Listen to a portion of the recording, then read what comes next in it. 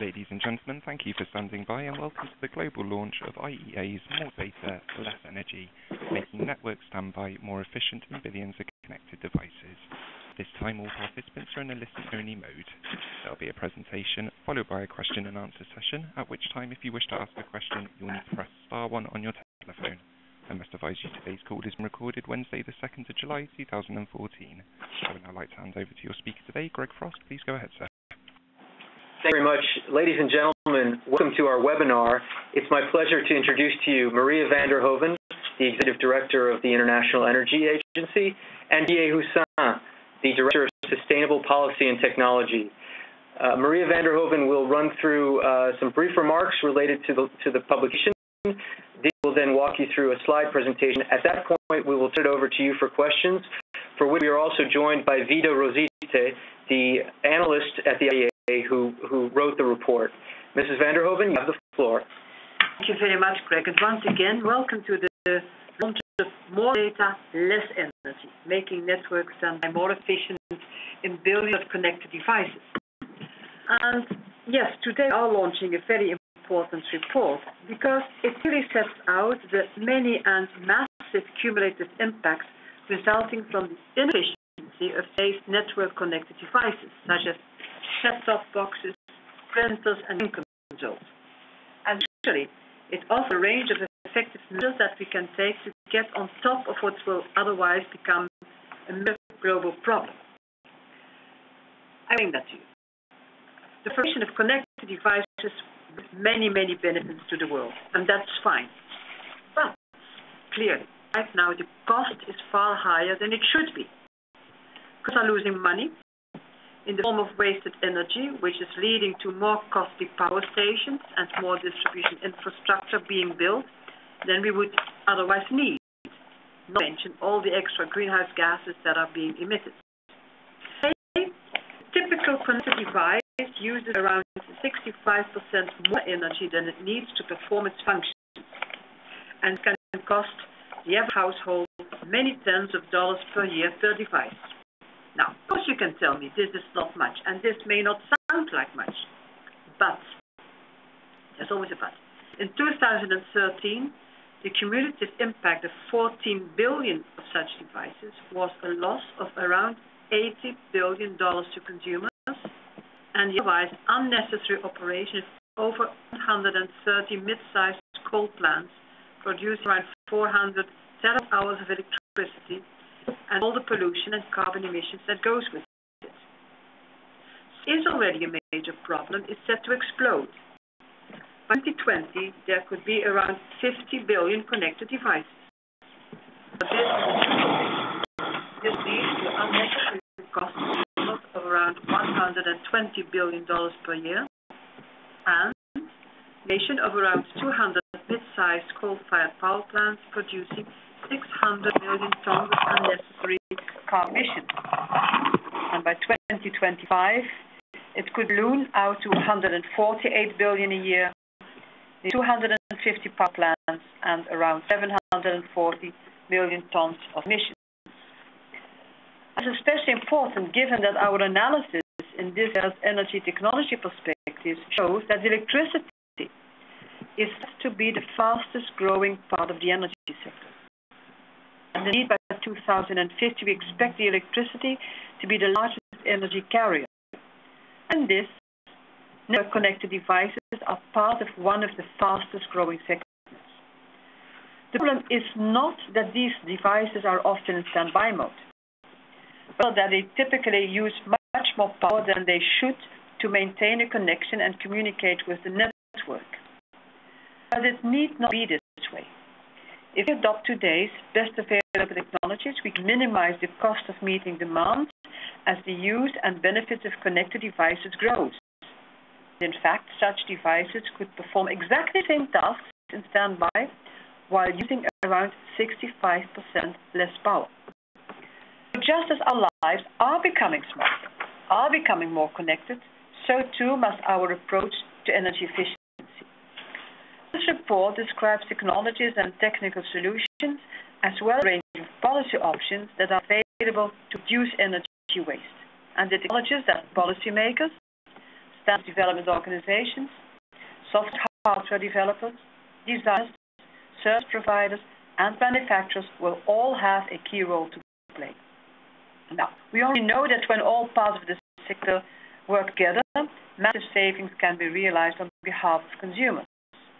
Energy efficiency policies play an important role in galvanizing action across the value chain to reduce unnecessary energy demand.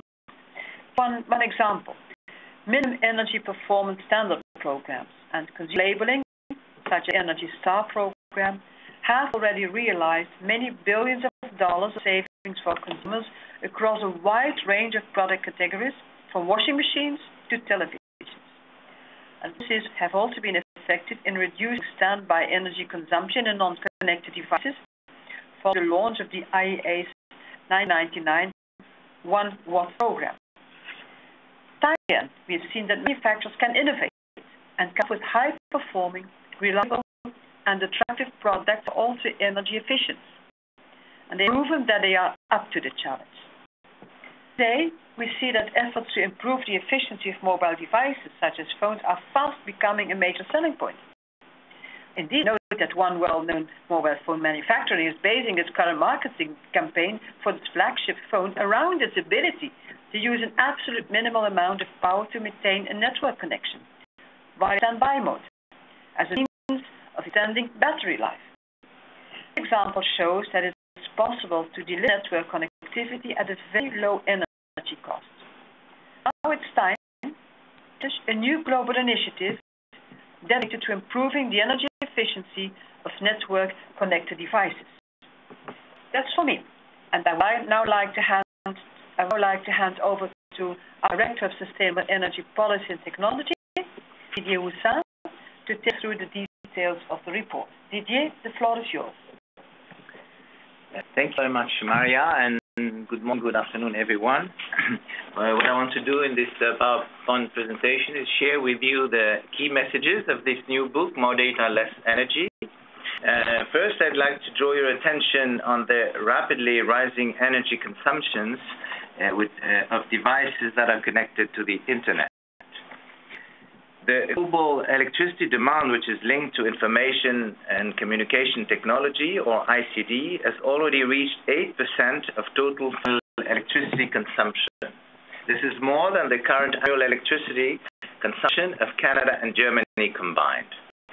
Of course, the infrastructure that enables the flow of data, like networks and large data centers, is responsible for a significant proportion of this electricity demand. Recent rapid increases in electricity demand have driven telecommunication companies to start implementing measures to improve the energy efficiency of this infrastructure. However, there is a more dispersed and hidden energy demand, namely in the billions of network-enabled devices in our homes and offices. The graph on the right shows the electricity demand of networks, personal computers, and data centers, all of which are growing at a faster rate than overall electricity demand. Whereas traditionally, PCs were one of the few devices connected to the Internet, other devices such as televisions, game consoles, set-top boxes, and even air conditioning units, washing machines, and microwave ovens are now increasingly going online. As network connectivity continues to spread and demand for network services grows, use of network-enabled devices is expected to surge. The number of these devices on the market is growing fast. Today, there are 14 billion of them globally, and the number is expected to increase to 50 billion by 2020.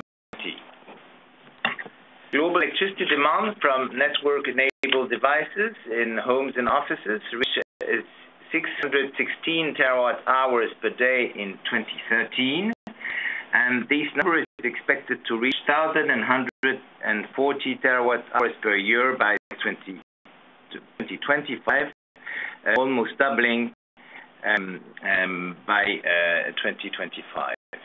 Electricity consumption by these network-enabled devices is growing at a faster rate than overall electricity demand, by 6% per year by 2025 versus less than 3% for global electricity demand. Growth in the demand for ICT and associated electricity needs as implication for end users and also for telecommunication companies, for national governments and power utilities, because they need to ensure that there is sufficient supply capacity and security. Let's explore some of the key trends and expected developments more in detail, and then how we can reduce this rapidly growing energy demand. Electricity demand from network-connected devices could be slashed by 2/3 by using best available technologies and solutions.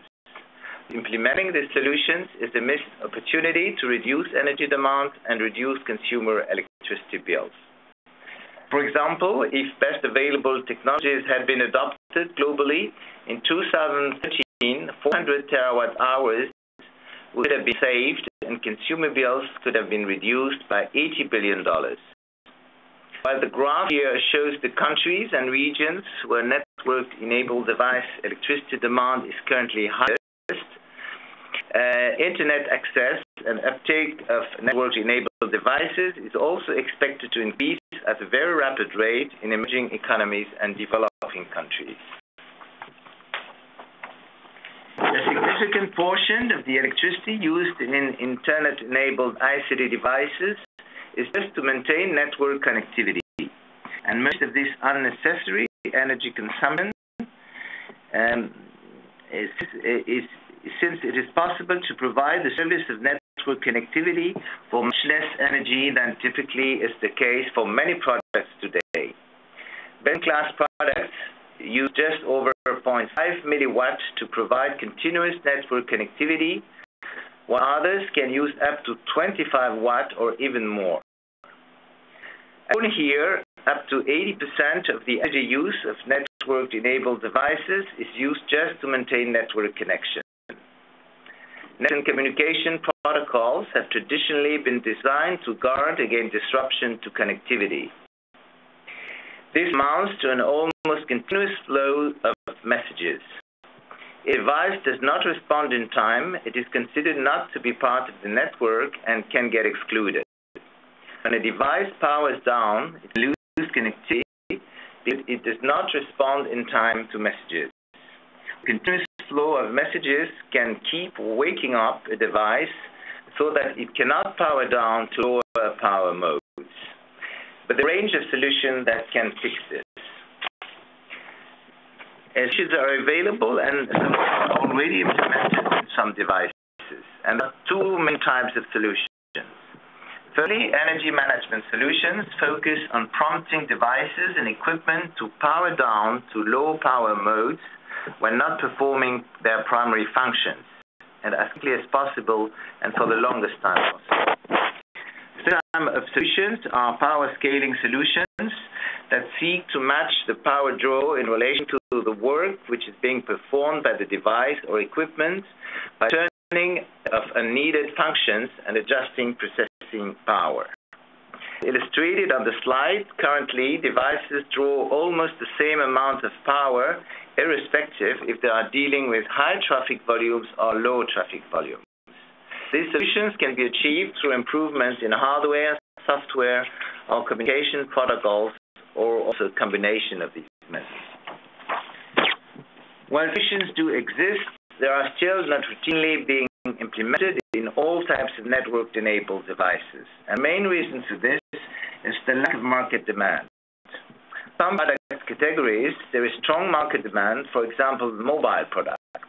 Consumer for mobile products, they want small light products with long battery life that can connect to networks virtually instantly. Consequently, manufacturers have implemented a range of appropriate solutions. But other product categories, there is not the same demand. This is why there is a strong case for policy action to create incentives for manufacturers to implement best available energy-saving technologies and solutions, and to create consumer awareness and demand for energy-efficient products. Energy-efficient solutions for network-enabled devices do not just depend on policymakers. The entire value chain from policymakers to consumers needs to become engaged, and everyone has a role to play.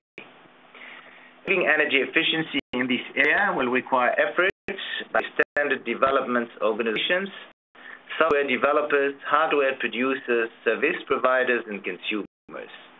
And this publication outlines action that each of these stakeholders can take to promote energy efficiency. There are no technical barriers impeding the potential to integrate the energy efficiency and power management solutions in mobile devices into other network-enabled devices. Lacking are market drivers to achieve the same level of efficiency, creating a strong case for policy intervention.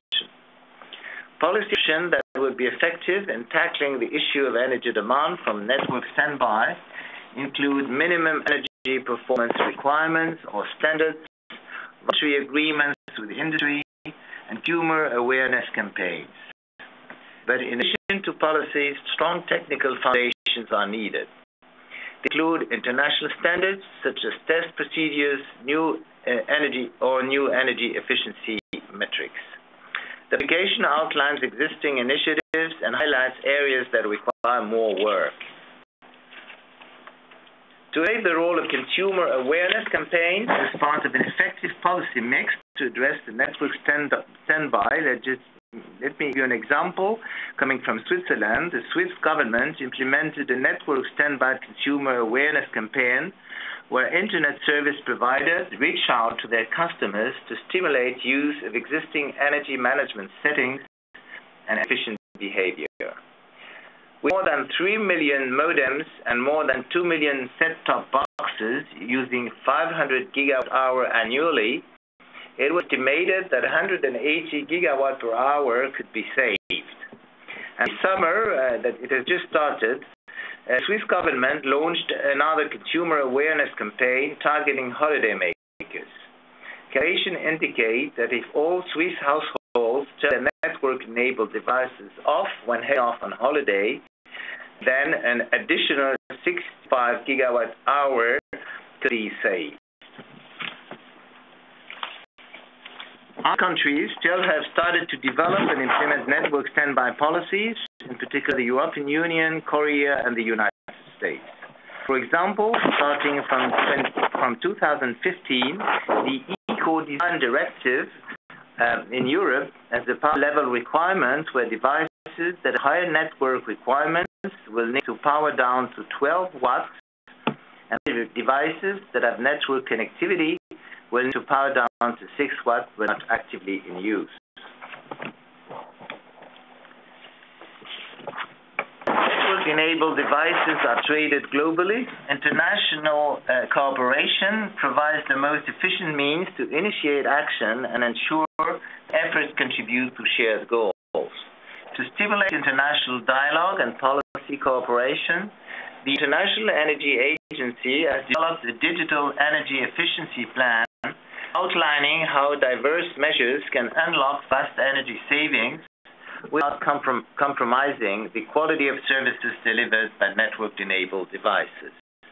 It is composed of 3 types of measures. First, develop policies with clear and measurable energy efficiency objectives to promote power management in network-enabled devices. Secondly, intensify international cooperation to develop technical foundations for policy making, including development of energy efficiency metrics and test procedures. Thirdly, work towards establishing or supporting international initiatives to promote energy efficiency in the broader context of the global economy. In committing to these 3 measures, it is anticipated that governments would pursue the following key actions: analyze and align existing policy approaches, establish international technology standards, and also with industry to allow policy that builds confidence and encourage innovation, then encourage the development of communication protocols that support energy efficiency, and lastly, prioritize data collection, including alignment of methodologies. The book, which is a co-publication with the IEA Implementing Agreement for Energy Efficient End-Use Equipment, is available for free download from the IEA website. This project has been the first of its kind for the IEA. It clearly showed that the need to continue to track trends and developments and to provide analysis and guidance on how we can ensure and reap the full benefits that communication network connectivity provides, and do that without an excessive cost in terms of increasing energy demand. The end of my presentation. Thank you for your attention, and we will be happy to take questions. Thank you. Gentlemen, if you'd like to ask a question, please press star 1 on your telephone and wait. To cancel this request, please press the hash key. Question from the line of Mike Walker. Please go ahead. Yes, hello. Mike Walker from the UK's Department of Energy and Climate Change. Right at the start, Maria spoke about the 1999 1-watt challenge. Have you given any thought to what the work challenge would be in terms of how many watts we should be aiming for? I think we asked the Vida to answer that question, because she is the lead author, and I think she would be happy to take that question if you don't mind. Thank you very much, Maria, and thank you much for this question. This is a question that we have been looking at from the outset of the project. What we did want from the outset of the project is find something that would be as catchy and as simple and as marketable as the 1-watt plan was. What we did find when looking at this topic area is that unfortunately the world has changed. Products are far more complex, and the energy requirements of products are very varied and heterogeneous. And that's why we decided not to determine a set power level, but instead highlight the range of different types of activities that are needed to improve energy efficiency in this area. Moving forward, as technologies develop, as new solutions are being implemented, it might be more feasible to come up with a solution to propose a 0.5 watts for all connected devices, but we're not quite there yet. Thank you. Once again, ladies and gentlemen, it's star 1 to ask a question. To cancel that request, please press the hash key. From the line of Rick Mitchell, please go ahead. Yes, Rick Mitchell from Bloomberg BMA. Can you say what level of savings of CO2 emissions have you calculated for the amount, the 65% savings on energy consumption? I think you said to 2020, and how does that figure into, or does that figure into your 2-degree global warming scenario for century? Thank you. She's smiling. She would like to answer it. Thank you very much for this question. In terms of the carbon dioxide emissions that would be possible to displace by improving the energy efficiency of these types of products, the estimations vary somewhat from country to country and region to region, depending on the type of energy mix. As an approximative figure, if we were to save 400 terawatt hours, as would be possible already if we had implemented best available technologies today, were these terawatt hours supplied by coal power plants, we would have savings in the region of 400 million metric tons of carbon dioxide. In terms of integrating this topic area into our wider modeling, that is an area that we will be looking into, but this is an emerging issue in our first publication on the topic area, so we will be investigating how to align further work. If I may add a point on this, the key message is the growing, it's the very rapid growth in demand of electricity, which is linked to the development of the internet at global level. So far, the number of network connected devices is mainly in industrial countries, in OECD countries, but it's growing extremely rapidly in emerging countries. So we think it's time to draw the attention of industry and policymakers about the need to have an international initiative on this subject, because looking forward, it will play an increasingly important role. This is what was also part of our analysis in ETP 2014, which also focuses on the role of electricity in the energy transition, with a key objective of decarbonizing the power sector almost entirely by 2050. We're not there either, of course, but I think both subjects need to be looked at in conjunction. So one other reason why we chose to focus our work on network standby, that has to do with the lack of policy attention made on this issue, the very weak market drivers for energy efficiency improvement, and let's not forget there's the network-enabled devices will likely place on the electricity system, as Didier just mentioned, as a number of devices proliferate. What you can see that is that increasing electricity prices are already putting pressure on telecommunication operators to improve energy efficiency in data centers and networks. So that has already been going on. We see remarkable progress already in that area, but we don't see any progress in network standby on the devices in home and offices, and that's why we took that as a focus point. Next one, please. Thank you. Your next question comes from the line of Herbert Bertie. Please go ahead.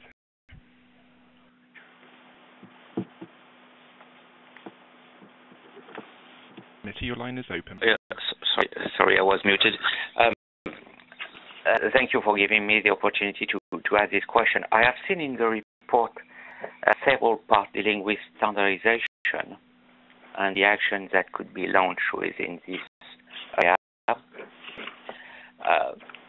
Being in this standardization domain, I also identified the need for harmonizing standards, in particular for the energy efficiency issues. So SDOs are working on more or less the same domain, producing more or less the same standards, which are more or less comparable one to each other. There is a role for the agency to play there to encourage SDOs to harmonize their standards, which could be profitable for the industry and the end user. I will make. Thank you for the question. I'll make a general point, and Vida will complement.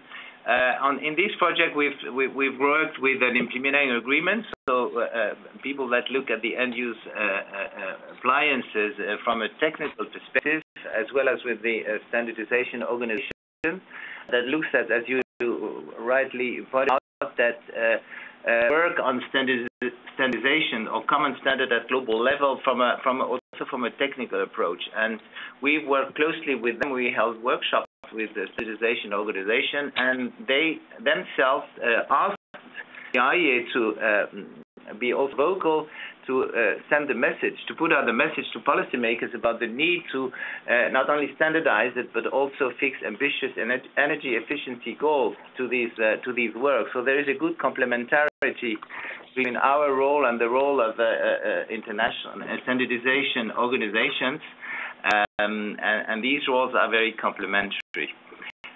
Yeah, would you like to complement? Thank you very much, Didier, and thank you, Gilbert, for the question. As you rightly put, as the world gets more and more complicated and more interconnected, there is increasing overlap and increasing opportunities of synergies between standardization in different areas.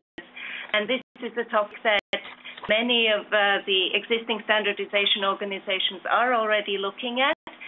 We expect that there will be further focus on in the future on how standardization efforts can be harmonized, as well as increasing focus on how we can ensure that energy efficiency considerations are mainstreamed throughout the standardization process, and how the engagement of policymakers and other stakeholders can be increased in the standardization making process. Thank you very much. Action, please. Your next question comes from the line of Mike Walker. Please go ahead. Yes, again. I was just wondering, there's a lot of talk at the moment about the Internet of Things, which is a bit of a nebulous concept. But to what extent does the analysis here look at, yes, what we'd consider conventionally network-capable products versus Internet of Things, which sort of envisages that everything is going to be network-capable. So is your report just a subset of what we might be looking at in future? Thank you for your question, Mike. I'd like to say that our report is a precursor of looking at the energy implications of Internet of Things. What we are looking at, we're focusing primarily on the devices in homes and offices, the end-use devices, as well as looking a bit at the infrastructure and the networks that are needed to sustain network connectivity to these devices.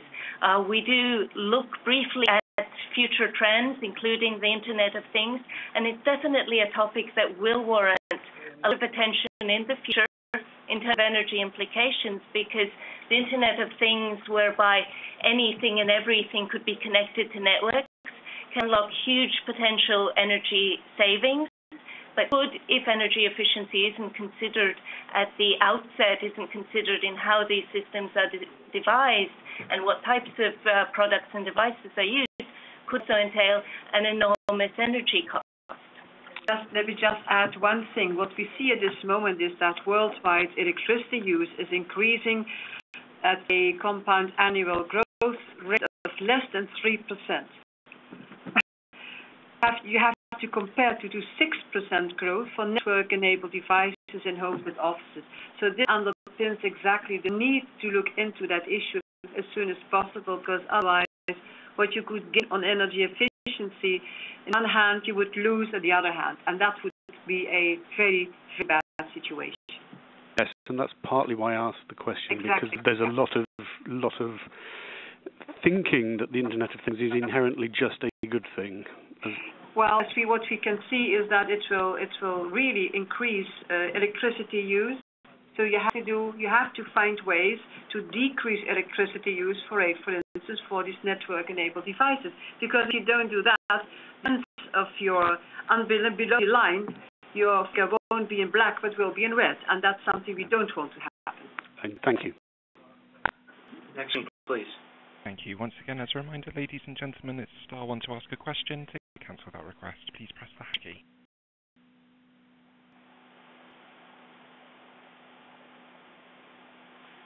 There appears to be no further questions at this time. Please continue. Well, if there are no further questions, I think for the journalists who were on the call, we should spell Vida's name, since it was not on the materials that we sent out. Vida Rozite, it's V-I-D-A, Rozite, R-O-Z-I-T-E. I'm getting it right, correct? Yes. Thank you, ladies and gentlemen, for joining this call. Please join us later in August for the launch of our medium-term renewables market report. That concludes the call. Thank you, ladies and gentlemen. That concludes our conference for the day. Thank you for participating. You may all disconnect.